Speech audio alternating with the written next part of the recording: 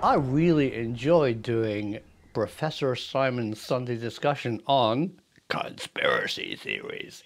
And you left hundreds of comments, and most of them were brilliant. Your comments fall basically into two camps. Number one, saying that the concept of conspiracy theories is flawed, naming it a conspiracy theory, and in fact, having an open mind is a good way of looking at the world. And I kind of agree, and I think that was a very good comment, and I'll read out some of them in a minute. And two, of course, I got people who just wanted to tell me about their conspiracy theory, and they got deleted. So let me read some of the absolutely brilliant, erudite, and amusing comments that we've had talking about conspiracy theories. So I'm going to read off my iPad. This is Casper7777. It goes on a bit. And it goes, Professor, 1. The American government have a history of using the term conspiracy theory to make people that are witnesses to their secrets look like cranks. I think that's a good point. Yeah, that's great. You should never have a closed mind to something unless you research it yourself. Well, some things are a bit hard to research yourself. And don't become a dogmatic echo chamber, a monkey that is the enemy of progress. Yeah, okay, fair enough. But then he makes the best comment, Casper. I just like this. I'm 99% sure that the Earth is not flat. Yeah, great. I really like it. Thank you, Casper. Multiple sevens. Good comment. Moving swiftly on. Doug's Den. Doug says, maybe most of them are actually conspiracy facts. A better question would be, why do so many people believe that what they're being told? Yep. Doug, I agree with you. Good chap. And Walter Kai Yen Pang. Great. And this is really interesting, and I think, let me read it and then you'll get it. The term conspiracy theory has been weaponized and used against the American people by evil forces. Well, I mean, that's a bit of a conspiracy theory about conspiracy theories, but I can see the point that if you had a group of people believing in crazy stuff and you encourage them, it undermines a society. And I think we've talked about that before, talking about the dreadful British royal family and how evil forces are manipulating the world and trying to destabilize Western culture. So, yeah, I think that's good comment. Thank you. Matt McD says, hey, Professor, the Earth is flat. Man never walked on the moon. Dinosaur bones are fake.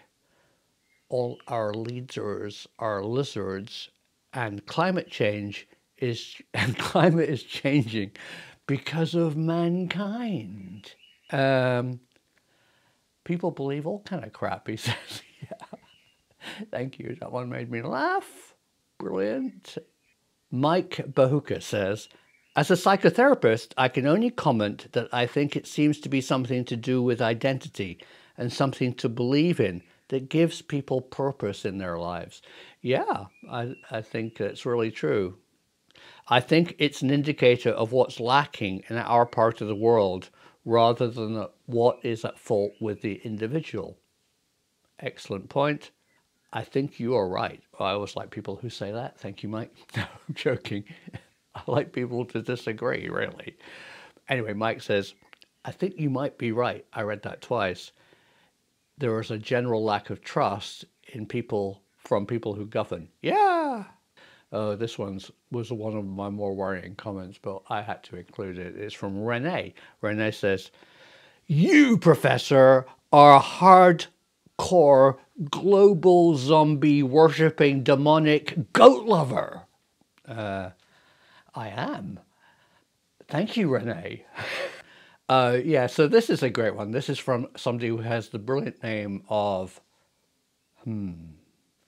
So says, conspiracy theories are facts. Yeah. Yeah, a better question is, why do people believe in these wacky theories, and why do people want to call them conspiracies? Yeah, okay. Thank you. Present, past, future. Great name. And they say, believing in history is the first problem. Yep. History did not happen. History is man-made. History is all made up. And it's absolutely true. Just look at the word history, his story, not her story. You probably heard that. It's a bit liberal. And then the other thing, my history teacher at school said to me, remember, history is only written by the winners of the battles. And it's absolutely true. Where do you ever hear in your textbook the story of the losers? You don't. Good comment. So back to the more serious comments. Glenn Day says, there's flat earth believers all round the globe. Yeah. Yeah, good one, Glenn. I like that joke. And Ratty Poe, great name, says, hey, Professor, are tomatoes really red? It was slightly off topic, Ratty, but it's actually a really good question, and something which I would like to discuss in a future film. And the answer is no. They're every other color but red. And we should discuss that in the future if you're interested. Thanks, Ratty. Joe Pesty writes, flat earthers bring a certain comic relief to life. Good one, Joe. I love watching their videos and their theories. Yeah, they're good. They're quite amusing. Everything should be on the table. Yeah, well, good point. Question everything. I think that's very much a kind of American way of upbringing, but yeah. And I mean everything. Yeah, good. Nothing is written in stone, except the Ten Commandments, which I believe in. Oh, yeah, okay. Yeah, thanks. Moving swiftly on. Flambeau 1, this is a really good comment. The conspiracy theory surrounding the moon landing was primarily done by people who wanted to undermine US psyche and confidence in their own country. I think that's a very good point.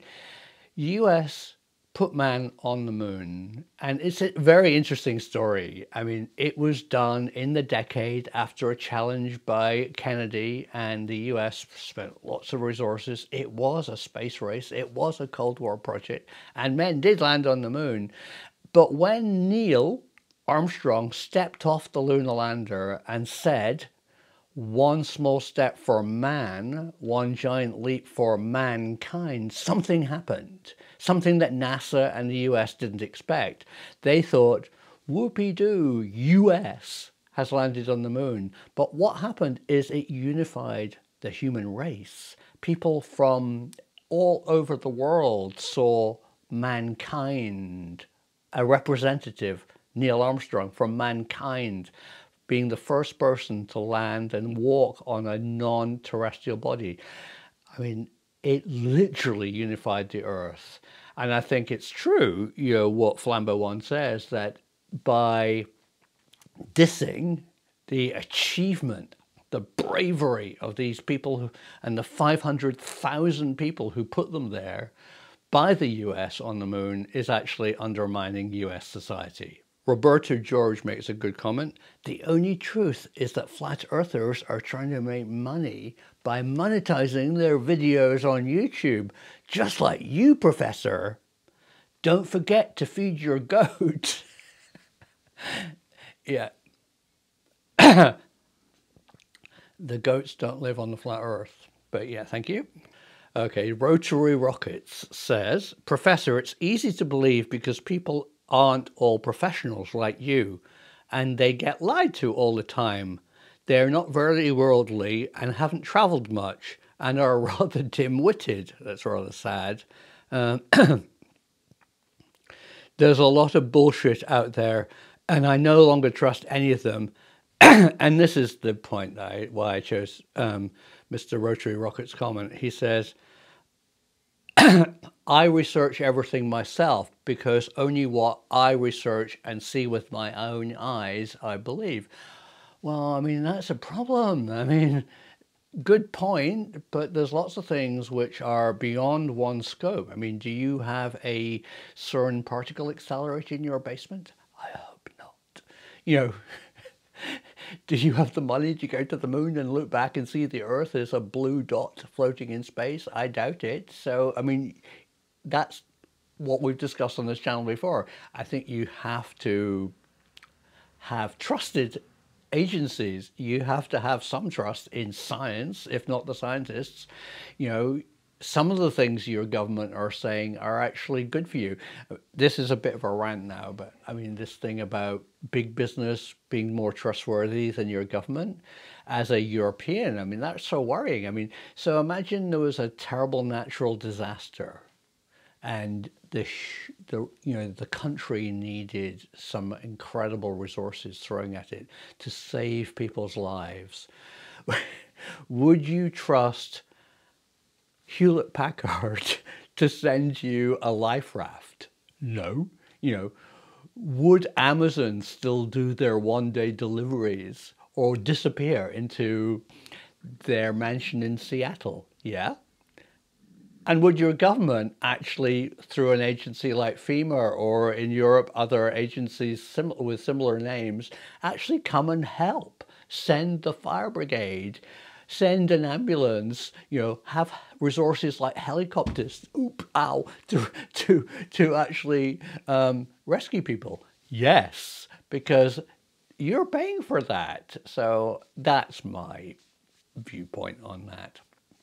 So, swiftly moving on, first of all, thank you for all your comments. Most were good. I did get one really annoying person, and they were so annoying, and it takes a lot to annoy me. I only really get annoyed if people are violent, threatening, racist, bigoted, and this person was all of that.